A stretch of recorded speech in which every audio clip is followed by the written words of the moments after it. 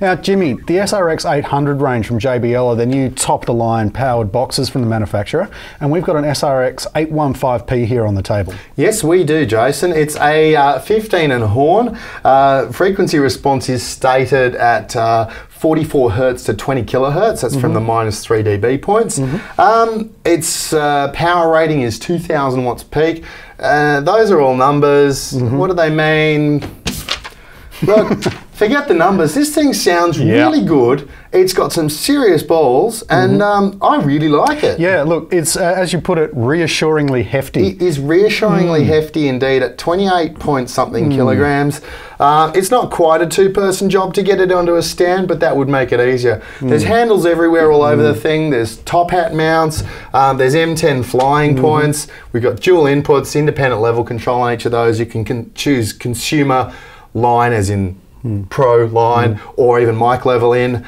We've got a master volume level, and we've got an Ethercon connector. What's that about? Ah, we do. Well, there's an app for that. So, using your trusty iPad, you can connect your app, you can load presets, save presets, you can do all your EQ, compression, delay, if you're using it as a delay fill or something like that. Yeah, the app's quite cool. It's designed if you're using multiple SRX800 cabinets, you can essentially build your system before you even get to the venue. You can say, I'm going to use the 815s as my mains, and I'm going to use whatever kind of sub, and you can just drag and drop things into the configuration. If you set them up as delays or fills, for instance, you can then add delay. You've got an 8 or a 10 band EQ, you've got various compression options, and it's just it's a good little app. Now, in addition to that, if you go in through Audio Architect, which is a PC-based app, far more advanced, designed for controlling things like the BSS Blue range, then you can go through and do things like saving EQ presets within the speaker. So if you go to one venue a lot, you've got an EQ preset you like, store it in the speaker, and then you can just dial it up from the back panel using the rotary encoder on the menu. Pretty simple.